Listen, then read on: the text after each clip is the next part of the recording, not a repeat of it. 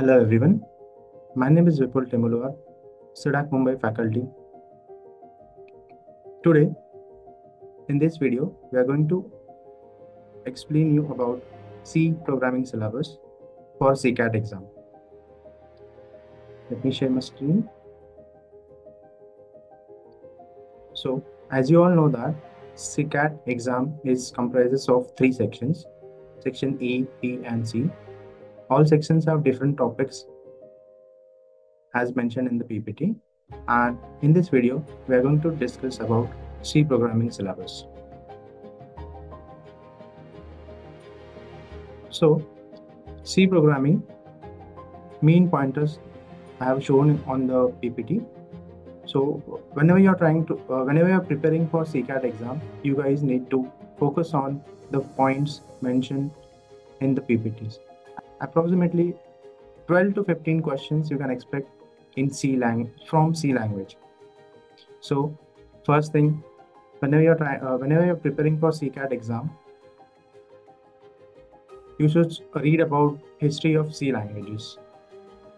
When C language is developed, by whom C language is developed, right?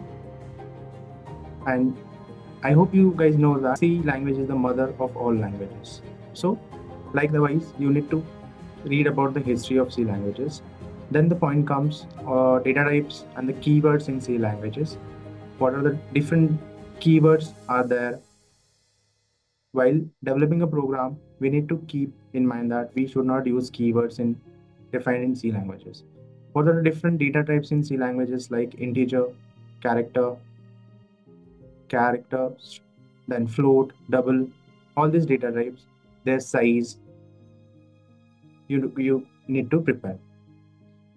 Then in C, you can expect MCQ questions depending on the operators. There are multiple operators. Likewise, arithmetic operator, assignment operator, logical operator, bitwise operator, right? You can expect multiple MCQs, coding MCQs from operators concept. Next are the control flow statements. So in control flow statement, there are if-else switch statement. So what is if-else? When to use if-else? What are the key scenarios of if-else and switch statement? You guys need to read. In control flow, there are something called as loops. For loop, while loop, do while loop, everything. If you want to do some coding questions or some coding scenario where you need to perform some operations repetitively, there you can use the loops, right? Most probably you'll expect coding questions, for loop coding questions, coding snippet in the MCQs. Next are functions. In C language, how one can define functions, what are the written types of the functions, right? Then user-defined functions, how a user can define a function, what are the written types of the function, that you need to check here. While defining a functions, there is some concepts called as a recursion, a function calling itself, right? You'll expect MCQ questions on recursion also. Then the pointers are there, very important topic in C programming language, a quite confusing one also, but if you are clear with the concepts, you can easily solve the pointers MCQ questions. Next topics are arrays. In C programming language, we can define arrays, 1D array, 2D array, and how the memory is allocated to the array, internal memory allocation, and then how can we access elements from the array, right? If you are defining 1D array, so how to access values of the specific array, how to access a specific location of an array with the help of index and subscript, you need to take care of that. Then string is a sequence of characters in C programming language, right? There are predefined functions for string. Then we can access string using pointers and all. How to create strings in C programming language, that you can expect questions from the string also. Then the point comes structures and union.